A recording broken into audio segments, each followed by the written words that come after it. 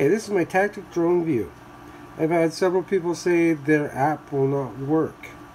So I'm going to go through the steps how to use it without the app. First, you turn it on by pushing the button here. That's your power indication light saying it's on. That's how much power you have. So we're going to sit here and we're going to watch this light. When this light starts flashing, which we'll sit and wait for, sometimes it takes longer, sometimes it does it right away. There. After it's done flashing, wait till it stops flashing.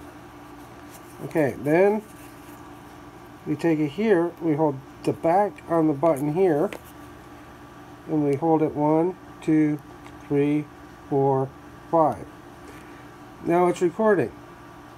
So you stick it to your plane, and you go flying. Then when you land, push the back again. Stops recording. If you turn the power off, you'll lose your video. So always stop the video, then power off. Then take the card out of it, put it in your laptop PC, and get the video that way. That's the best way to do it without the app. So, you put Velcro on the bottom. I Velcro to all my planes. These are good cameras. Apparently the apps aren't working anymore. I barely ever use the app.